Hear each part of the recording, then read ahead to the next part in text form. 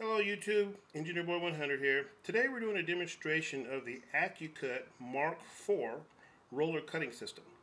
We're going to cut some rubber material. It's 1/16 of an inch thick, and we're just going to show you how to use the roller die system and the pieces that we put together to cut out a piece that we need for a project we're working on. We got our cutting die knife made at Amark.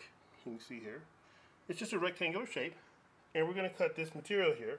This is some rubber that we're going to cut. It's a 1/16 inch of thick. And I'm going to show you how to do it. It's pretty simple. Now, the Amark system has a metal tray that's essential that you use with this cutting system. So the first thing you do is you take your tray and you put it on your rollers. So there's rollers that go all the way across here.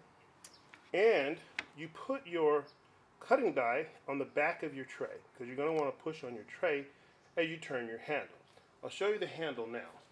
The handle's over here, and we have it hanging over the table so that when you turn it, you don't hit your hand on the table.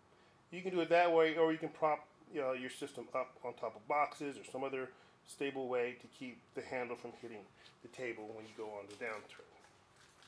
Next, you take your material and you line it up on your cutting knife, on your die, like so, with the knife blade pointing up. And then you simply push on the back of your tray, turning your handle at the same time to get the whole system to go through the rolling system. So you press on the tray, and nice and firm, and then you turn your handle, and then out the other side will come your shape. And then you just take it off, pull your tray on out, and take off your shape. And it works great.